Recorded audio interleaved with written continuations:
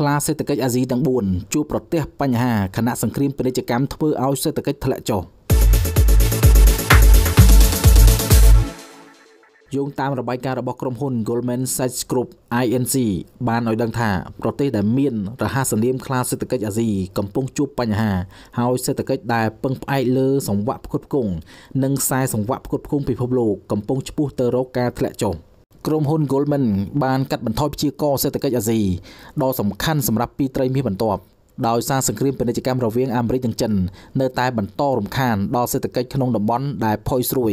និងធ្វើឲ្យមានការភ័យខ្លាចចំពោះវិបត្តិសេដ្ឋកិច្ចក្លាសេដ្ឋកិច្ចអាស៊ីដែលការសិក្សានេះសំដៅទៅដល់ទីក្រុងហុងកុងប្រទេសសិង្ហបុរីកូរ៉េខាងត្បូងនិងកោះតៃវ៉ាន់ពួកគេត្រូវបានគេហៅថាខ្លាដោយសារតែឧស្សាហកម្មនិងការរីកចម្រើនយ៉ាងឆាប់រហ័សរបស់ពួកគេដែលចាប់ផ្ដើមនៅទសវត្សរ៍ឆ្នាំ1960ចាប់តាំងពីពេលនោះមកបណ្ដាទីក្រុងនិងប្រទេសទាំងនេះបានក្លាយជាប្រទេសមានសេដ្ឋកិច្ចធំជាងគេនិងមានឥទ្ធិពលបំផុតនៅលើពិភពលោកសេដ្ឋកិច្ចរបស់ក្លាអាស៊ីពឹងផ្អែកលើពាណិជ្ជកម្មដែលមានប្រជាជនមានការអប់រំខ្ពស់និងមានអត្រាសន្សំខ្ពស់ទីក្រុងហុងកុងបានបង្កប់នៅការតវ៉ាដែលបានធ្វើឲ្យទីក្រុងជួបបញ្ហាវឹកវរហើយចិនបានបញ្ជាក់ថាខ្លួននឹងបញ្ជូនទាហានប៉ារ៉ាចូលទៅក្នុងទឹកដីទីក្រុងហុងកុងដើម្បីបង្កភាពវឹកវរ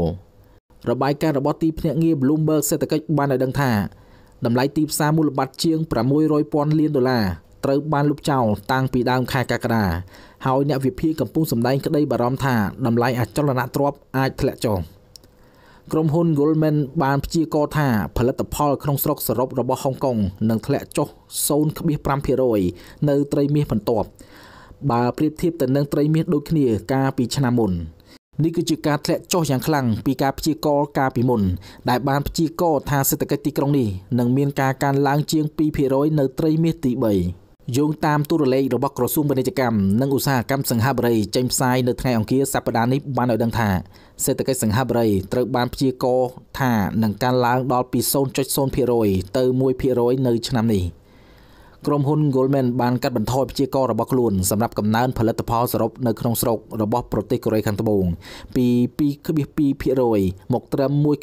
1.9% ខណៈដែលសង្គ្រាមពាណិជ្ជកម្មរបស់ខ្លួនជាមួយប្រទេសជប៉ុនកំពុងធ្លាក់ចុះនៅសម្ភារៈផលិតកម្មខ្សែសង្វាក់ផ្គត់ផ្គង់ចាំបាច់នៅក្នុងវិស័យអេឡិចត្រូនិករបស់ខ្លួន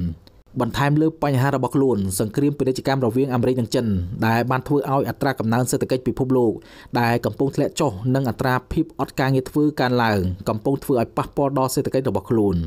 ទោះជាយ៉ាងណាក៏ដោយតៃវ៉ាន់ទទួលបានចំណាត់ថ្នាក់ល្អបំផុតក្នុងចំណោមក្លាសេដ្ឋកិច្ចអាស៊ីដែលមានការព្យាករណ៍តិចតួចកាត់បន្ថយកំណើន 0.1% ដោយសារតែការកើនឡើងនៃការនាំចេញទៅអាមេរិកជាប់ពន្ធគយលើទំនិញចិននាំចេញទៅទីផ្សារអាមេរិក